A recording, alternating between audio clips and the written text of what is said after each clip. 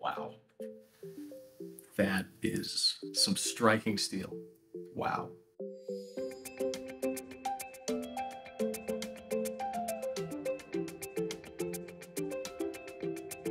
My name is Clayton Bender. I'm one of the sales representatives here at All About Challenge Coins. I help people make coins that match their vision.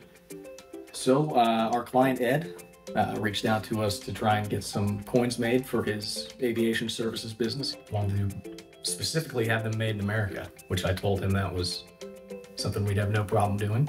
So Ed has tens of thousands of hours in the air. He's a flight instructor, experimental pilot, any type of flight lesson, Ed can handle that. And working with him was really cool. Just hearing his excitement, he was, pulling over on the side of the road, side of the highway to go over his coin design and, give us the tweaks he wanted to see, what, different plating styles he'd like to see. So having him that involved and not wanting to wait to get home to see his proofs was really cool. I could share that excitement and really wanted to deliver him a product that he could be proud to distribute.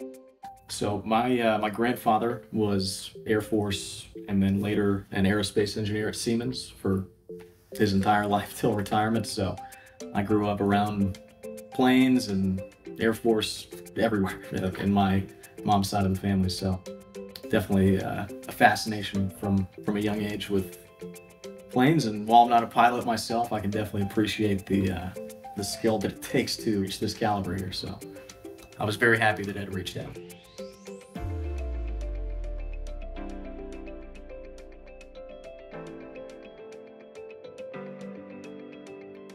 Wow. That is some striking steel. Wow. That came out perfectly. The design team definitely did him a service. No, Ed was very impressed with the contrast provided in the proof, and I'm sure holding it in hand is very impressed with the end result here. So yeah, I mean, these will be, given to his students as they complete their training in whatever realm that may be, whether experimental aircraft, private, commercial. It's gonna be, I think, something they're proud to hold in hand and definitely proud to receive. I mean, if you want a coin that looks this good, this is our die-struck antique silver, made in USA from US steel. These are definitely American steel. So Ed, thanks for reaching out and thanks for letting us be a part of such a meaningful and cool project.